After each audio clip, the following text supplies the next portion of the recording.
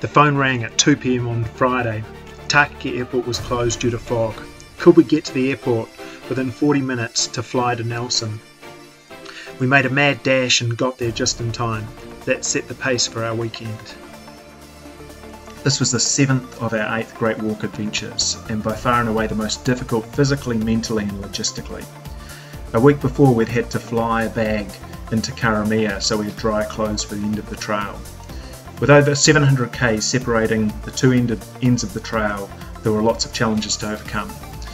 We had to stay at Brown Hut at the start of the trail so we could start early enough. We were going to have to start in the dark and finish in the dark. This is our Great Walk adventure on the Heaphy Trail.